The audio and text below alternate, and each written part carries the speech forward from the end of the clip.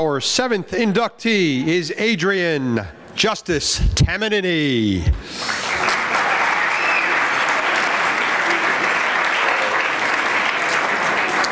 Adrienne played 4 years of women's soccer from 1999 to 2002 and also played 2 seasons of lacrosse. In soccer, she totaled 91 points on 39 goals and 13 assists, ranking 5th in both career points and goals, while in lacrosse, she had 23 goals and 15 assists in 2 years.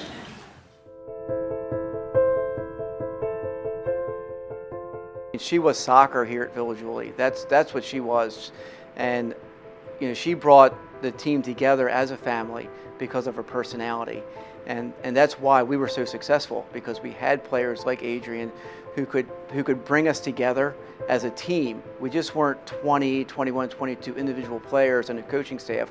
We were just one big family, and that's why we did so well here at the college. Being a part of the Hall of Fame, it makes sense, you know, to have her in there. She represented the college, the university, better than, you know, anyone I could think of. They all did to some extent, but when you think of her name, when you think of her and how she played and who she is, it makes sense that she's part of this Hall of Fame. She was always happy, always had a good attitude when she walked on the field. Didn't matter if we won or lost. She came off the field knowing that she left everything on the field that she could, and it didn't matter. As long as she knew that she came off the field mentally and physically drained, that she gave everything that she had on the field. She's the kind of person that would step out of her way to make sure she would say hi to you, and whether it was the coaching staff or other players or new recruits that we were bringing in, she was always there to talk to them and to meet with them and to make them feel welcomed. She's first and foremost a Hall of Fame person, and that's where it starts. And then you look at what she did as an athlete, and it just complements it. But it's just one of those folks who just, as a whole, you know, able to do it all. And you know, I think everyone would say they're grateful to know who she is, or to have played with her, or to have been in school with her. Without a doubt, someone that this school should be very proud to have as an alumni and a graduate.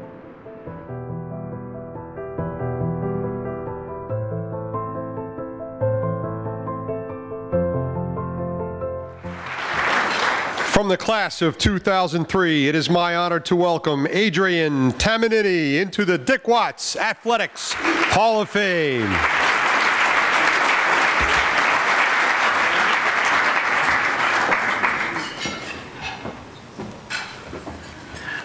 Good evening, everyone. I would like to take just a minute to thank all of those that helped make this happen today. I am truly honored and humbled to be inducted into the Hall of Fame. It is so amazing to be part of and see what has developed in our athletic department and school over the last 17 years since I started at Village Woolley. First, I would like to thank the athletic department for this prestigious recognition and all of those that voted for me and felt I was worthy for this. I would also like to thank and recognize my parents, Mina, who's here holding my baby, siblings, Shane, my brother Shane, coaches, especially Matt Biederman and Ricky Sanchez, and all my teammates who over the years all worked together in various ways to help instill the core values of what it takes to be a successful student athlete and person in general. I was taught what it means to have respect, integrity, responsibility, leadership, and sportsmanship on and off the field.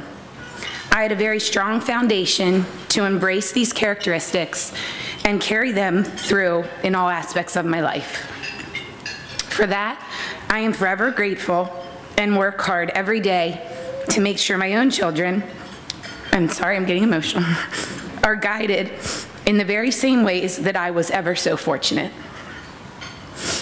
I would also like to congratulate all of the other inductees today. I am so humbled to be included with this amazing group of people. All of us naturally began our athletic career or role in this college wanting to leave a mark in a program and be remembered in such a positive way. So congratulations on such a job well done. It is amazing to me to see how Villa Julie, or Stevenson University, has changed and developed since I attended in 1999 to 2003. Although with all of these advancements, you can absolutely still feel the roots that were the foundation of such a successful environment to not only learn, but compete in.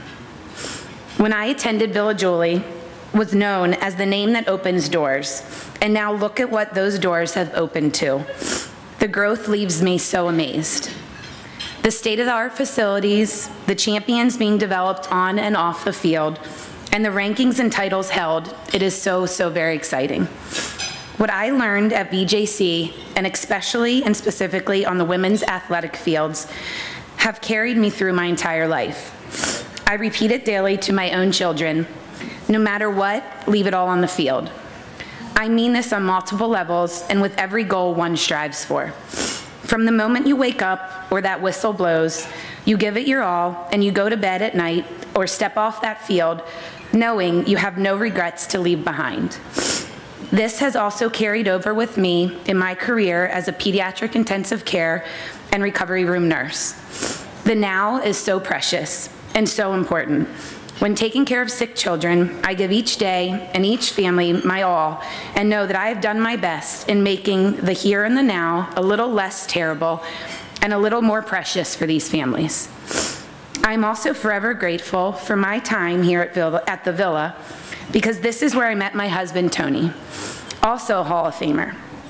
I can finally say to my children that my face will be up there too. And because of that, we now have 4 amazing little soccer stars of our own.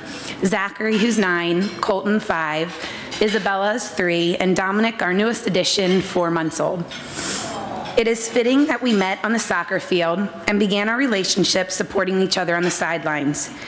We fought over which team had to practice in the cornfields and watch the horses, and which team got the game day field. Although this field didn't have lights, initially without a scoreboard, was not turf, and surrounded only by a few set of bleachers, the love was absolutely there. With the majority of a standing-only crowd, we never felt we weren't in anything less than a state-of-the-art stadium. The support helped lead my soccer team, as it was said, to the NCAA Sweet 16 tournament my sophomore year. I was privileged to play alongside some amazing women and athletes on the soccer and lacrosse field, many of which I'm still very close with and consider family. My family, along with a supportive community of athletes, coaches, and teachers that empowered us, made the highs of winning so much higher and sweeter, and the lows of losing quite temporary. We raise our children surrounded by that feeling of a stadium-sized love and support no matter what the task at hand, ensuring that the present is oh so meaningful while building the foundation for their futures. Our goal is to exemplify many moments of excellence, integrity, learning, and community, and these should sound familiar, throughout their lives. Those very same values I took with me from my days as a student athlete here, and I'm truly excited to one day coach my own daughter and her teammates alongside a fellow Villa Julie alum. Stevenson is without a doubt impressive, but not only because of the facilities themselves, but the love that has went into developing all of this. I can bet the current athletes have never been asked multiple times, "You go where? Villa who?" But I am proudly a Villa Julie alum and now forever part of the Stevenson University legacy. Thank you.